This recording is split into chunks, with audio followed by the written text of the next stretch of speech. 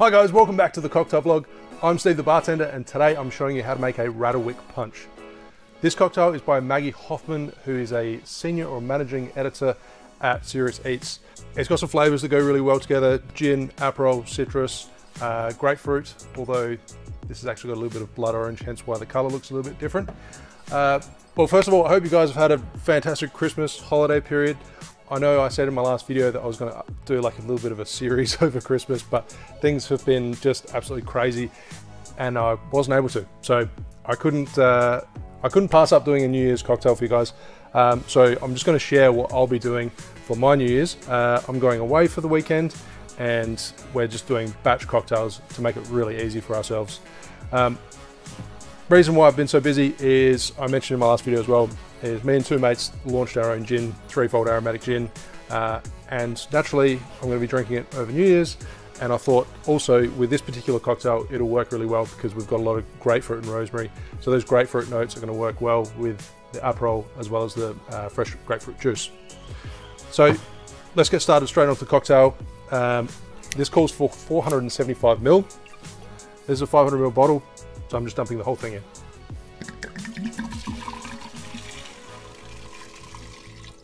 Now this batch cocktail goes to show how easy it is to entertain and make good quality cocktails. You can essentially put all your ingredients except for your sparkling wine into your bigger vessel, whatever you're utilizing, a giant mason jar or one of these jars with a little tap on it. Keep it in the fridge, chill it, and then right before you're going to serve, right before your guests come around, then add the sparkling. The reason you do that is you just don't want your sparkling to go flat. So next up we've got the Aperol.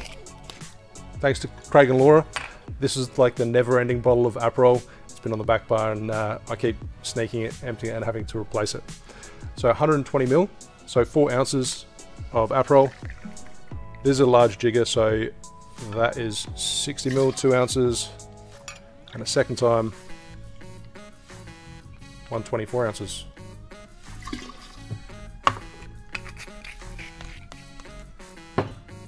And next up, some fresh lemon juice, 175 ml. So these are 200 ml bottles, so that was just a little bit under. And then likewise for the simple syrup, 175 ml.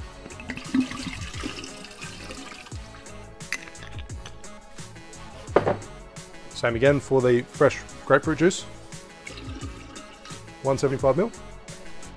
So ideally you want to keep this in the fridge and then get this really nice and cold, because then when you add the ice to your drink, it's not going to dilute as much. So I'm going to add a lot of ice into it.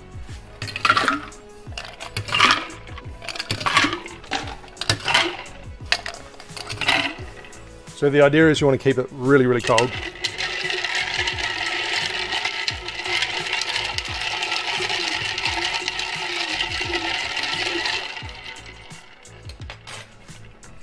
And then I'm just going to throw some ruby red grapefruit into the jug.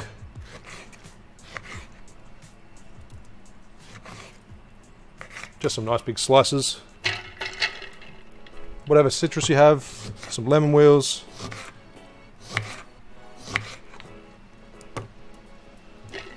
Fresh lime.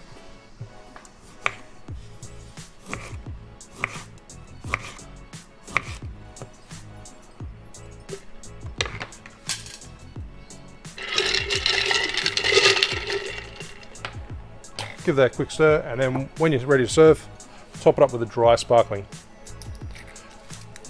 So a Brut, a Sekt. This is a German sparkling, which is a drier style.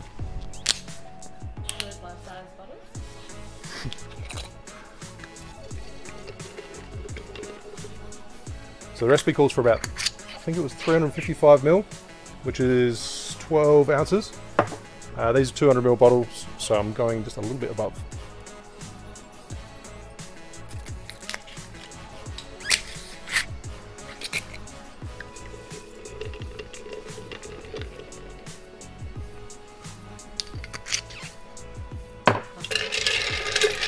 So just give it a bit of a stir. I know for some people overseas it's probably like cold weather, so this might not be such a suitable drink for you, but here in Adelaide it's been stinking hot. It's 40 degrees right now, which is probably, you might notice I'm a little bit sweaty, which 40 degrees Celsius, which is 140 degrees Fahrenheit. So it's pretty warm. This type of drink is going to go down really well for me on New Year's. And to serve this one, just going to fill an old-fashioned glass with ice, throw a wedge of grapefruit in it, and pour away.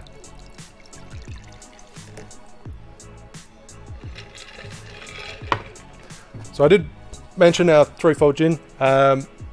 We've been working on this recipe for about 12 months.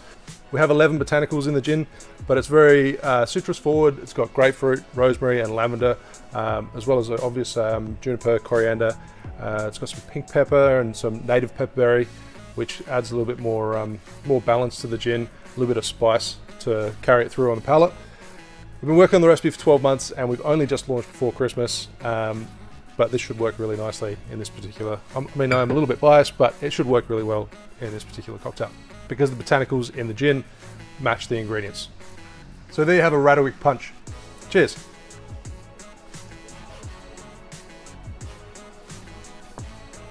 That works really well. The grapefruit flavors within the Aperol and the juice work really well with our gin, if I say so myself. It's really refreshing.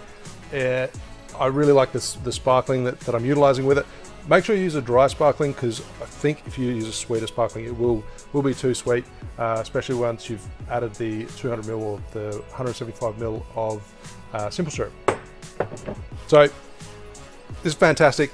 If it's hot where you are, then I'd highly recommend utilizing this for your batched cocktail for New Year's Eve. Thanks for all your support in 2019. Have a great New Year's, stay safe, and I'll see you in 2020. Cheers.